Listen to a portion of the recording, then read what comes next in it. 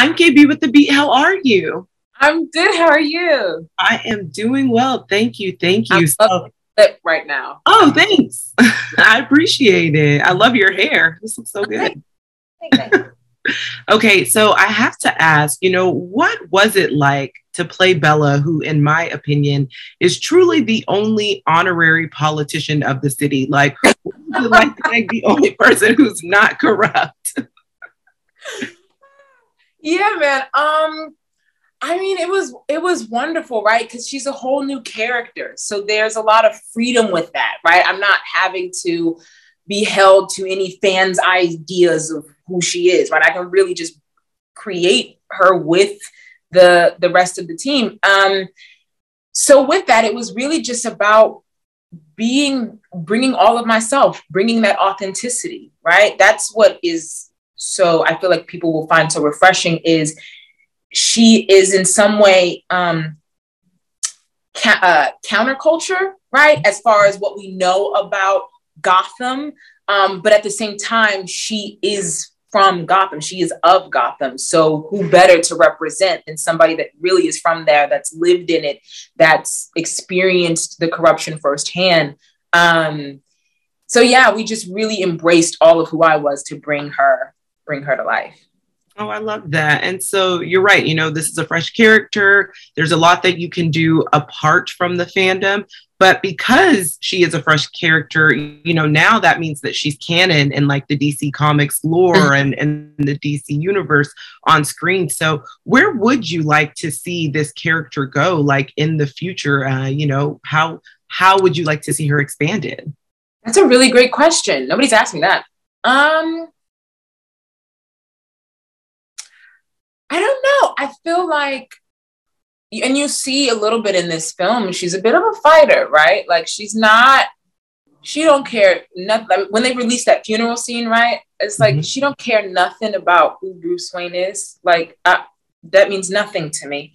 I need you to show up. Okay. So I feel like more of that, of somebody who is combating these ideas that everybody's been fed for so long, and really challenge these characters a bit more on their ideologies and why they're fighting, what they're fighting for, who they're really fighting for. I think that she's an important voice in that aspect. Yeah, I think it's right. Like, Bella doesn't actually care. Bella's always on the side, which is something that I appreciate, of like what is right and justice, and she doesn't care who's behind it. So it's like, yeah, you're Bruce Wayne and your family has money and your family has like a rich legacy in Gotham, but what are you doing? So what are you doing? Yeah. So she checks him repeatedly, and I really, really love that. So for you, because you had such flexibility and freedom with crafting Bella, are there any other characters that you portrayed before, or any other characters that you watched and admired that you pulled from as inspiration for Bella? No, but I will say one of the first things Matt told me was that Bella she wasn't in the original script. He was inspired by AOC and Stacey Abrams and that whole group of women of color that really started to come in. What was that, 2016? That wave that just happened, and it was too strong for him to ignore that. He was like, oh no, there's something there that has to be here in this version of Gotham. So again, AOC is somebody who she ain't afraid of. She gonna be who she is, fully, and is not hiding any of that. And is not in any way trying to gain any, political power. She really grew up there and knows what the people want and knows what the people need.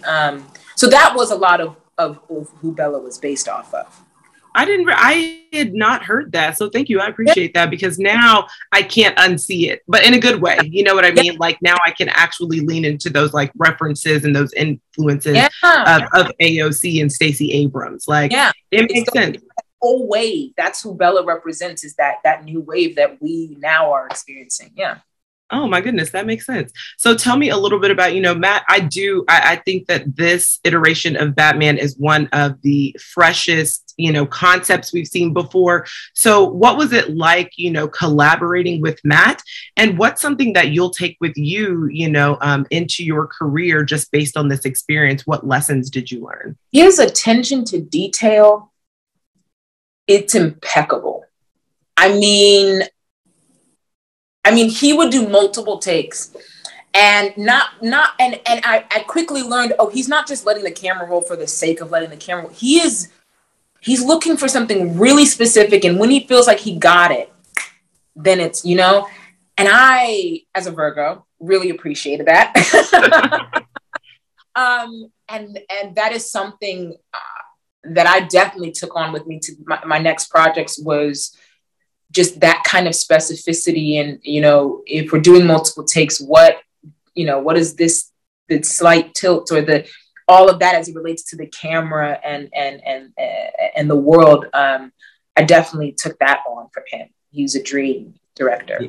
Yes. Listen, I just think that his ideas are so fresh. And I do, something that I've just been asking and hearing in these interviews that we've been having is just how collaborative he is. And so I know that is very special. Like the scene, we would, he wasn't so precious about the script, right? Even though he wrote it, which I also was a little, I was taken aback about, right? Because he would really just come to me and be like, okay, so what do we say here? Like, is this fitting right? Is this feel right in your mouth? Or how do we want to approach it, right? What is Bella trying to do?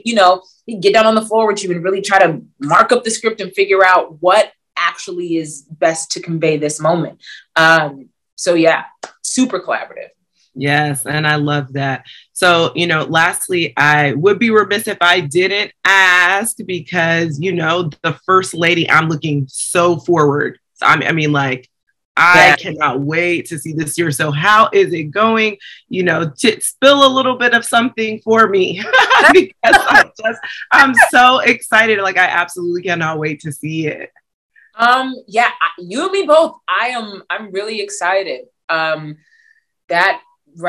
premiering in April 17th.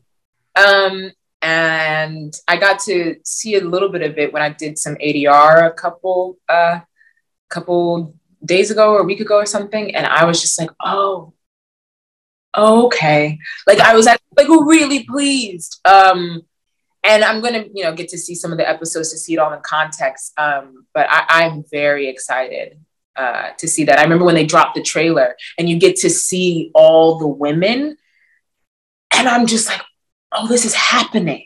Yes. It's legitimately happening. So I'm very excited for everybody to see that show. Listen, you're playing an icon. So we are so excited. The icon before she was an icon. Right, right. I love it. I absolutely cannot wait to see it. So thank you so much. And also, I do just have to tell you, I adored Farewell Amore. Oh my gosh, it was one of my favorite films. And it is just so good and so touching, in the layers and the complexities of the relationship, between your character and her dad and everything. It was just so good. So I also wanted to tell you that. Thank you, KB. Thank you so much.